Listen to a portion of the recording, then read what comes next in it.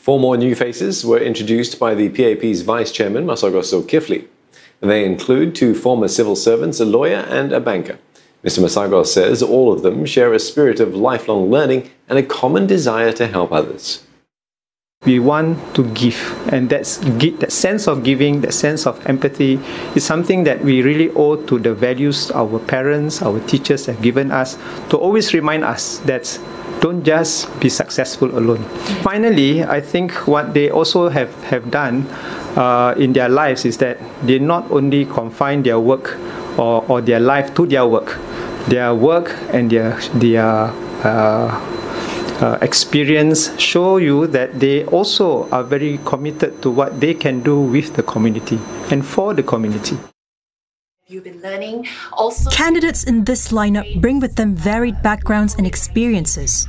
But Mr. Masagos says all of them demonstrate that a humble start does not limit what a person can achieve.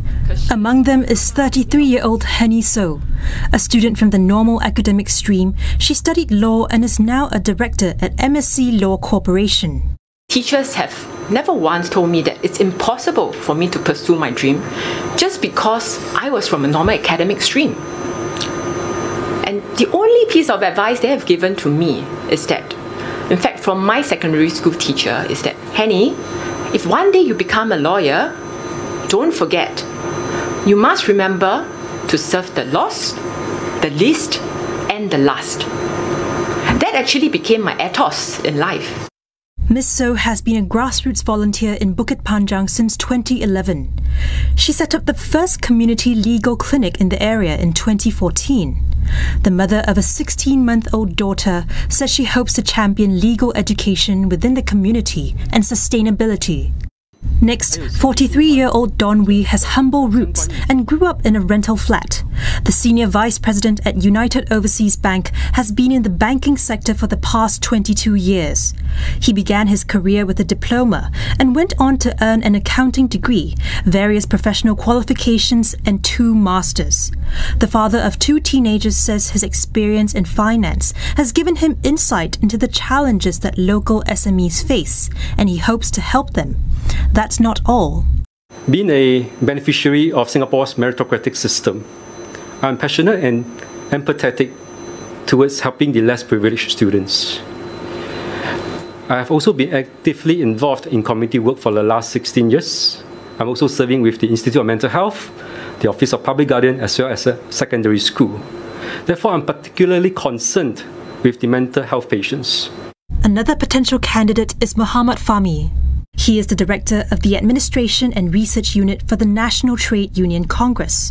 The 48-year-old was the former Deputy CEO of the Islamic Religious Council of Singapore and a former colonel with the Singapore Armed Forces. The father of 4 has steered an initiative to help the Malay Muslim community in Bedok Town. He also hopes to be a voice for low-wage workers, drawing from the experience of his parents. I want to actually create awareness for low-wage workers, for essential services workers, for them to continue training, upskill themselves, learn new skills, and make better living.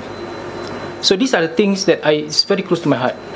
So in NTUC, I hope I become the conduit for my residents to learn new skills, understanding what are the trainings available out there, continue to upskill themselves. Finally, 43-year-old Yip Hon Weng is a former teacher and civil servant. He helped to set up the Municipal Services Office and helmed the Silver Generation Office, which reaches out to senior citizens about government schemes. Mr. Yip says his focus is on improving care for the elderly in the community. He is also a father of 5. Certainly, having a big family comes with a lot of sacrifices. But we really believe that the joys and rewards far outweigh the cost. And this is very similar to politics, because entering politics will come at a cost to my personal life. But I believe this is really the best opportunity to contribute, to make Singapore into a place where my children, and one day their children, can be proud of. And this is why I choose to serve. The next batch of candidates will be announced on Thursday morning.